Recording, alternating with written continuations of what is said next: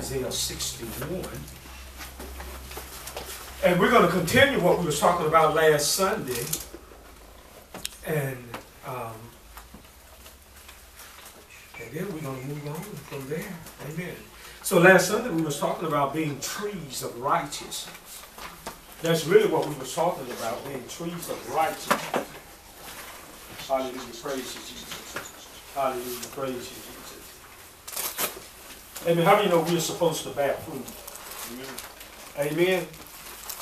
And Jesus said that your fruit should remain. And so, hallelujah, praise you, Jesus. Amen. Let's read here Isaiah 61. Amen. Let us pray first before we get in the word. And we're going to get y'all out of here. Anybody going to Marlene's party today? Amen. I know she have a birthday party. If not, just pray for her.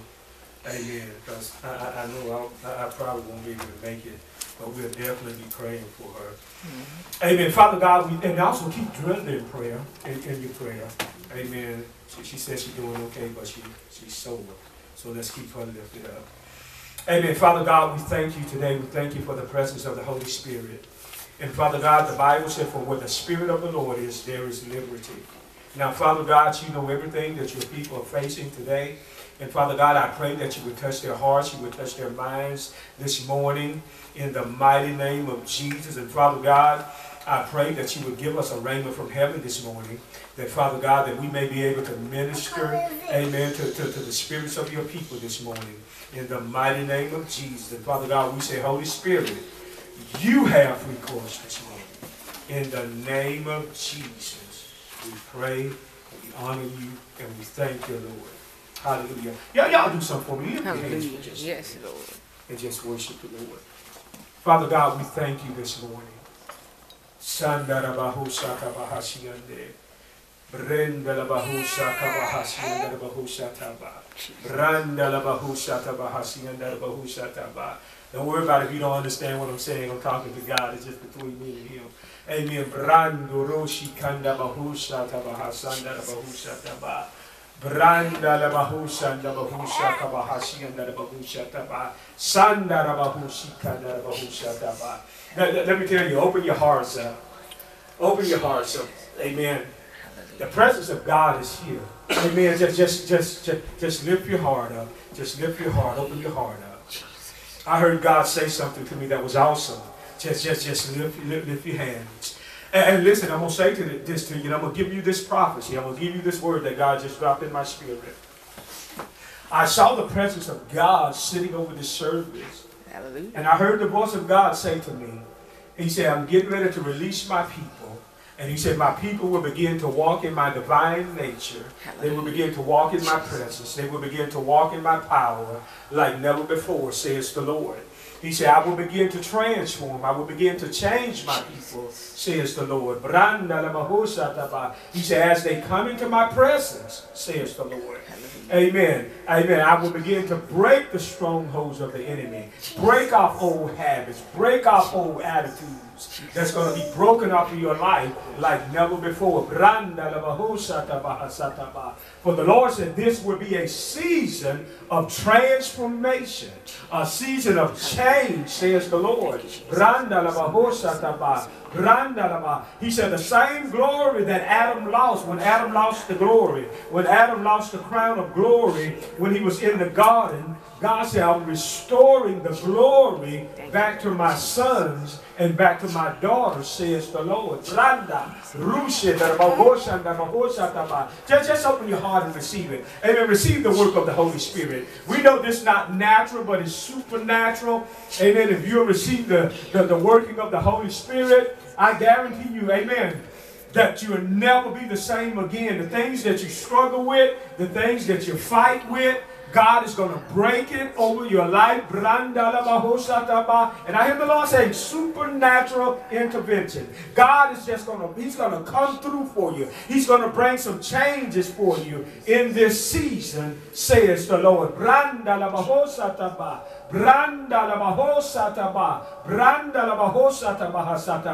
God said this will be a season of new opportunities. Amen. That will open up for many of you, says the Lord. Rushe la bagasha and bahosha taba. Branda la bahosha tabahasi and ba. Branda la bahosha tabahasanda la bahosha taba. Branda la bahosha tabahasa taba. Brenda la bagosha taba. Things that you struggle with, God said, I'm going to break the struggle, says the Lord. I'm going to break the struggle, says the Lord. And you're going to break through. You're going to break through. You're going to come through what you've been going through in this season, says the Lord. Father God, we thank you this morning. Father God, we welcome you this morning. Father God, I received that word this morning, Heavenly Father. And I thank you for transformation, God, that we'll never be the same again. In Jesus' name, amen and amen. You know what's interesting? God just dropped it. We are in Isaiah 61, but I'm gonna run for a minute to something you know, Romans chapter 12 for just a minute, because he just spoke to me to read that, and so I want to read Romans 12 and 1 for just a minute, and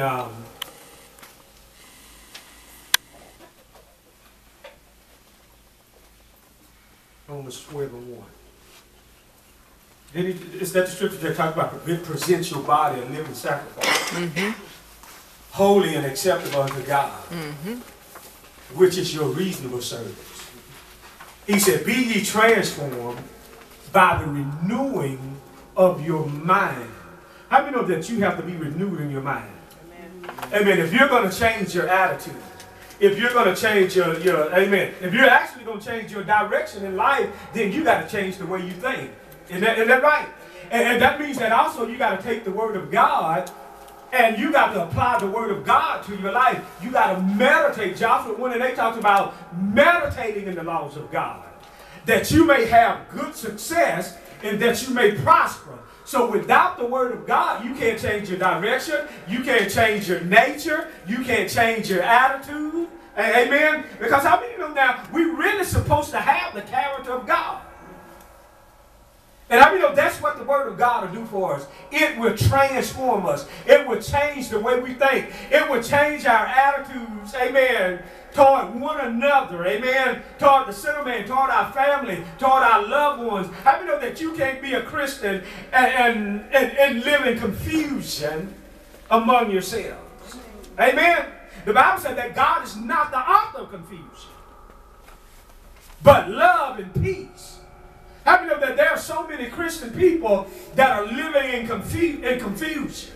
That, amen, they can't get along with one another. But I believe that when you take the word of God and you apply it to your life, God will give you the wisdom of how to deal with your family, how to deal with loved ones, how to deal with this world.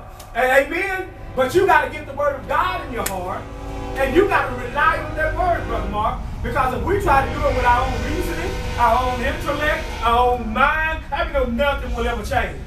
Because we're always trying to do it in your ability.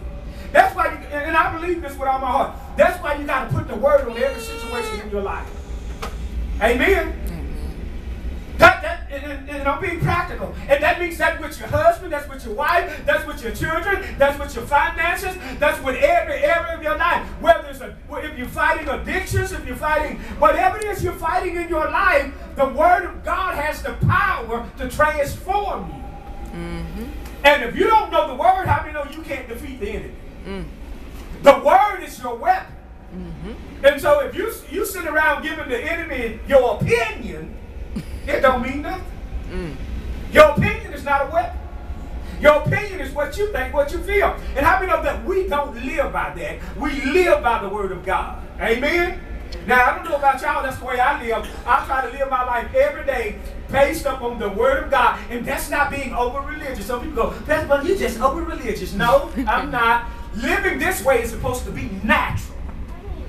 You know, when people start talking about, well, that's the way Jesus want to do it, people say, well, just use common sense. That's the problem. We've been using common sense too much. That's why it's not working. We got to follow the leadership of the Holy Spirit. Because guess what? Your common sense can't work out spiritual things. You know, I was thinking about something this week, and I said, well, I can do this. I can do that. God, I said, you need to shut up. You don't need to do this. You don't need to do that. But you need to let me work it out for you. And that's the problem with many of us, is that we haven't learned how to release things in the hands of God. We are busy trying to work it out ourselves. And I just sense this in my spirit. But God said we got to let things go, and we got to allow him to work it out for us. Amen. So I say to you this morning, release it. Let it go. Don't try to work things out. Don't try to figure it out. And listen, because if you try to work it out, Pat, it's going to get worse. If you let it go, then God said, if you leave it in my hands, then I can supernaturally intervene in your situation and work it out for you. So we can't do things in our power. We can't do things in our ability. We got to say, God, I give it all to you. Okay, I don't know why God doing this to me. But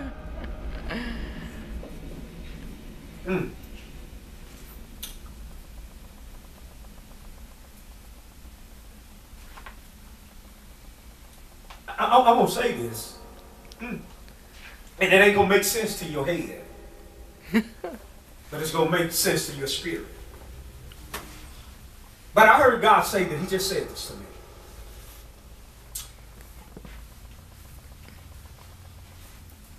God is going to provide for you. How many know that God is a provider? Amen. But as I was, God dropped this in my spirit. He just showed me a vision, Mark. And he said this to me. He said, tell the church to rely on me.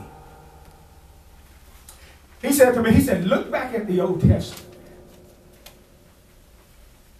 He said, when I brought the children of Israel out of Egypt, he said, didn't I take care of them?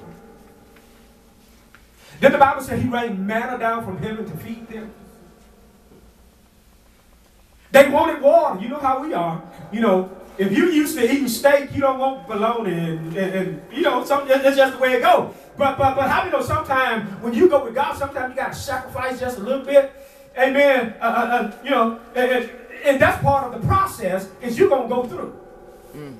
You might as well get used to that. You're going to go through. But in the end, God is going to bring you into a place of blessing.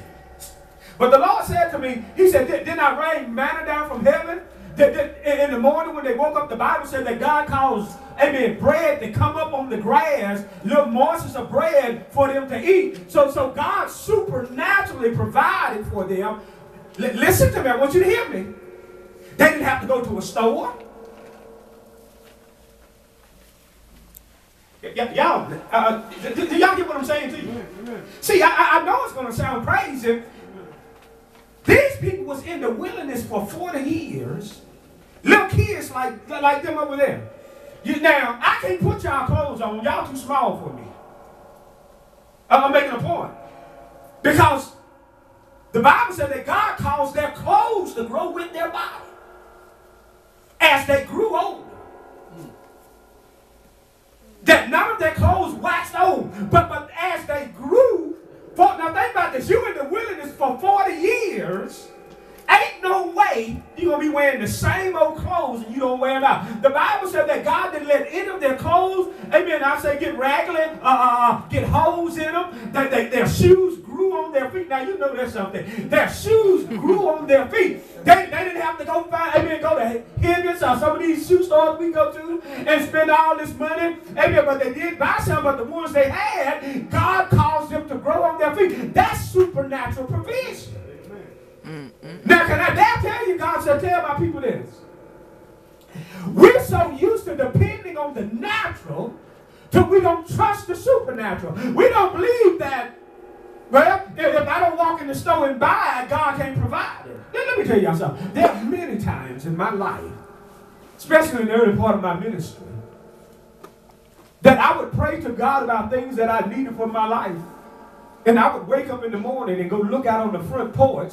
Somebody actually did this. They put a whole row of suits on my front porch. Supernatural provision. I I didn't ask for it. I didn't know they was coming.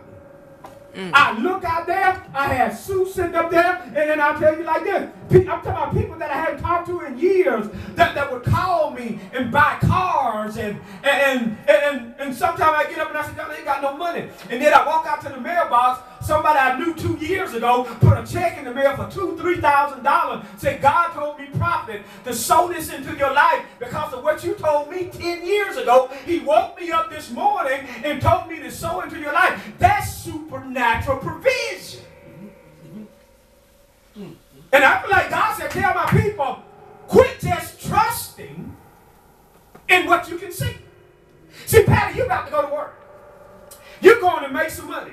That's why you're going. You ain't going there to grin and smile. You're going to make money, amen, and do what you need to do. Of course, you're going to grin and smile. That's part of your job, and you should enjoy your job. But that ain't the only way God want to provide for you. But because of our carnal mindset, we believe that provision can only come through work and labor. But if you'll take your time, go back to the Old Testament and look. God rained down manna from heaven. Even the Bible said he rained quail down to feed them. Supernatural provision. And I'm telling you, I heard God say this. And the scripture even said, he said, I'll give you houses you didn't buy. I'll give you land that you didn't buy. He said, the scripture said that the wealth of the unjust is what? Laid up for the just. God said, I'll cause the sinner man to bless you. Can y'all believe that? Now I guess y'all said, this preacher talking about money today. Amen. No. That's the blessings of God. That's the provisions of God. God want to meet our needs. And honestly, this is what I really feel like God is saying to me. That God is getting ready to manifest some supernatural provision. Stuff that you won't have to labor for. Stuff that you won't have to work for. That God is getting ready to release over your life. How many of y'all can receive that? Y'all don't look at me like that with that religious look. Amen. Believe that you receive it. Amen. Because God want to bless you. God wants us to have the best. Amen. God, listen, I was talking to a preacher friend of mine on yesterday. We go get mortgages. We work ourselves to death. When God can bless you with whatever you need. But you got to get yourself in a position, in a place of fellowship where God can release his blessings over your life. Let me tell you something. I got pastor friends, preacher friends right now, amen, where he lost his job, didn't know how he was going to take care of his family, but a man come up to him, gave him a deed to a house. He's living in this house now. Not only did he give him a deed to a house, but he also gave him a job, said, come work for me. But God told me to give you the deed to this house. Amen. He didn't have to pay a dime for it. And I'm just telling you, this is what God is telling me to tell y'all today. Some of you need God to do some things for you. I need God to do some things for me. Amen. But God is going to release supernatural provision over your life. And I feel like God is getting ready to do something. Because I don't believe he switched me just a minute ago for nothing. God wants to meet your needs. He don't want you struggling. He don't want you working yourself to death. Yeah. And I know your brain can't handle it because you used to laboring to get everything that come your way. And Pastor Bud, that just don't make sense. How God gonna bless me and I don't work? The Bible says he's the same today as yesterday. He changed not, right? So what he did then, he can do now. Hey, turn that air up, please. Because it didn't got hot.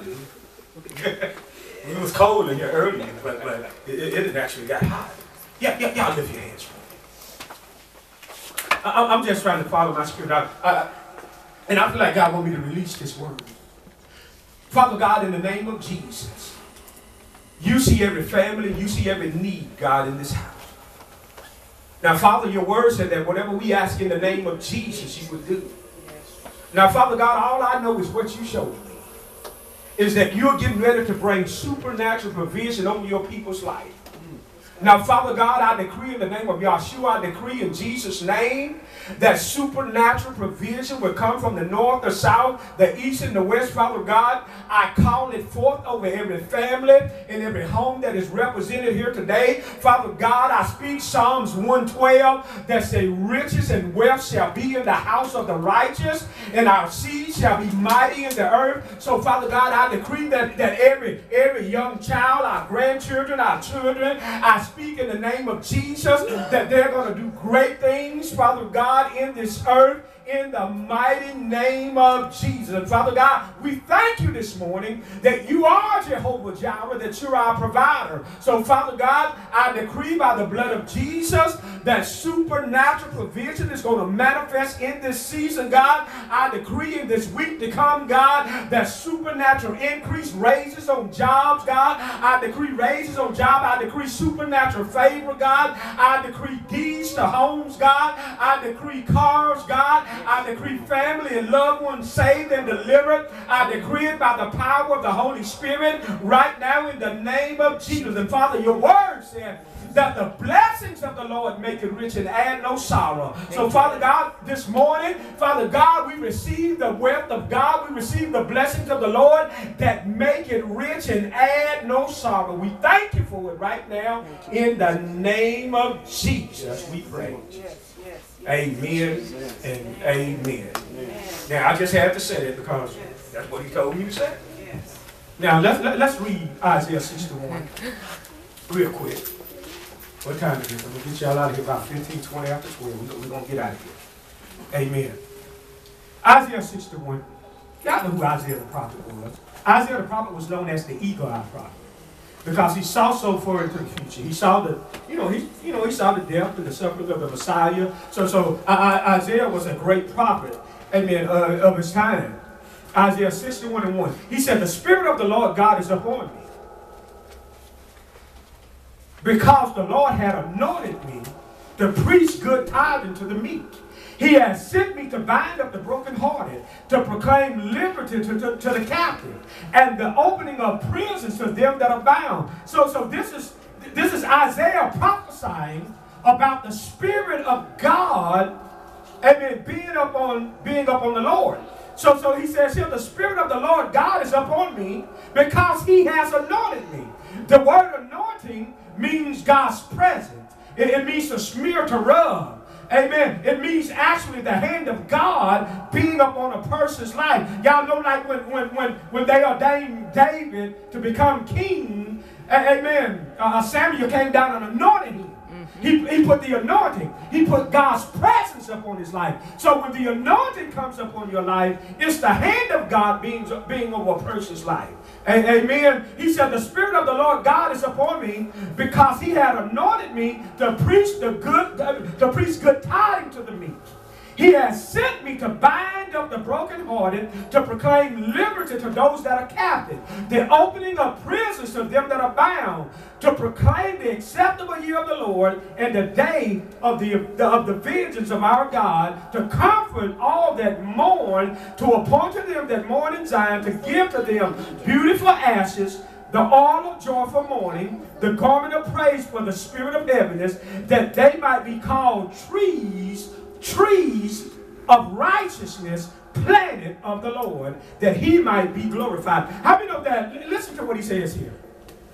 To appoint to them that mourn in Zion. He's prophesying to the church. Zion always represents the church. To appoint to them that mourn in Zion, to give to them beautiful ashes, the oil of joy for mourning. How many know that God will give you joy? The Bible says joy and peace unspeakable and full of glory. Amen. That when you're going through the fire, that God will give you that supernatural peace. He'll give you that supernatural joy. Amen. In the midst of the storm. The Bible said in Romans 14:17 that the kingdom of God is joy, peace, righteousness, and the Holy Spirit. How many know that when the Holy Spirit comes, he brings the divine peace of God? The word peace in the Greek is translated eirene. It means to come into a place of fellowship, a place of oneness with God. So when God's presence comes upon you, God will give you peace in the midst of your storm. Amen. people do when they mourn? You know, when they go to a funeral, people mourn the death of somebody. But he said, he gonna give you ashes to appoint to them that mourn in Zion, to give to them beauty for ashes, the oil of joy for mourning, the garment of praise for the spirit of heaviness, that they might be called the trees of righteousness, planted of the Lord, that he might be glorified. So when the presence of God come upon your life, he gonna take the mourning away. He gonna give you beauty for ashes. Y'all remember David when his son died. David, he fasted and prayed, and he covered himself in ashes. It was a form of humility. Amen. He went before the presence of God because he wanted his son to live, but instead, God permitted his son to pass away. But after David got through mourning, the Bible said David got up and shook himself. Because David understood that the Lord had took his son home and did not count how it was conceived.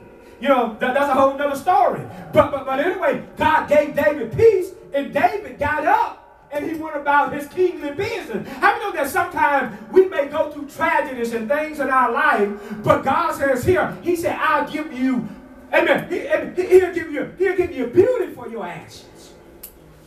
The things that you're going through, God will give you supernatural peace, and you won't be able to understand it. Amen. He'll take away your shame. He'll take away your hurt. He'll take away your disappointment. How do you know that's a supernatural peace? That's a supernatural joy. You don't need some of the things that I'm facing in my life. It takes a supernatural peace to be able to go through it. You know, so some things I wouldn't just be calm about. Some things I wouldn't just be relaxed about.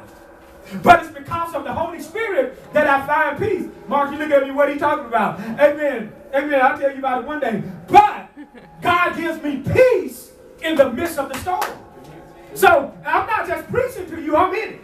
You understand? So God gives me peace while I'm in the midst of my storm. Amen. God want to take your mourning. You shouldn't sit around mourning all day.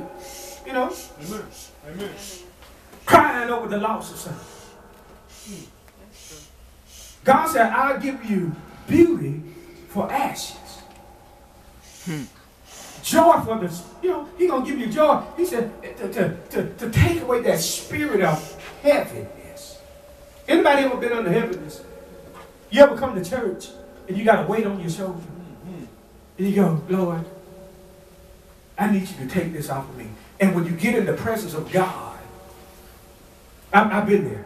And that weight just lift off of you.